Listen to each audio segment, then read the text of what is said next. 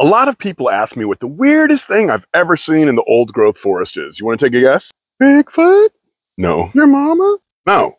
Here, never mind, I'll just show you. This is the weirdest thing I ever seen. It's an albino redwood tree. Actually, there's no such thing as albino redwood trees. There's only branches off of redwood trees that are albinos. Albino redwood trees can't live on their own. They can't live on their own because they have no chlorophyll. That's the green stuff in leaves that turns sunlight into sugar and drives all life on Earth. So they're always part of a redwood tree. The first time that I was told about albino trees, I was told they're parasites that were sucking the life out of redwoods, but they're not. Now we know that albino redwood trees are actually sequestering heavy metals. They're absorbing cadmium and nickel that is in the soil. Now, cadmium and nickel will kill a redwood tree in large amounts. These pure white albino leaves have twice the amount of toxins in them than the same tree's green leaves. And they take a lot more water. And we think it's because they're flushing all the heavy metals out of the green part of the redwood tree and sequestering it in here.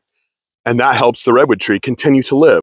This isn't really a parasite. It's more like a liver or a kidney that's filtering out the bad stuff for the tree. They are beautiful toxic waste dumps. A lot of people say they're pure white, but they're more like a whitish, yellowish, like your teeth. People will come out and they'll take cuttings and stuff off the albino trees, and those people suck because there's not very many albino trees. There are more albino trees around people, like in Santa Rosa and Sonoma County, than there are out in the old growth redwoods. And that's because there are more pollutants around cities and sewer ponds and stuff. So some scientists are actually exploring whether or not they can clone albino redwood trees in order to clean up toxic waste sites. I'll keep you updated on that.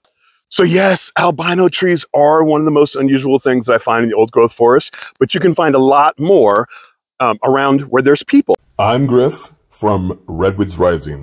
Rising.org is a solutionary collaboration between Redwood National Parks, state parks, and Save the Redwood League.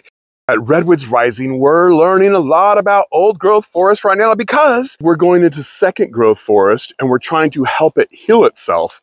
And in this process, we're learning so much about redwood forests and all the things that live there.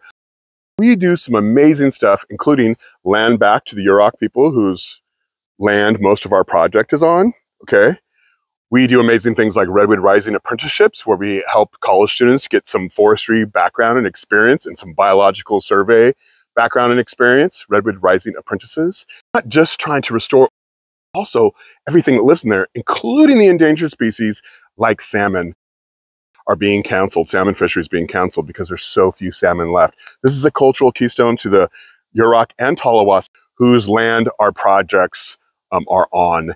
And so we're trying to bring back this very, very important cultural species as well as commercial fishing species, salmon. And it's working. Our work works.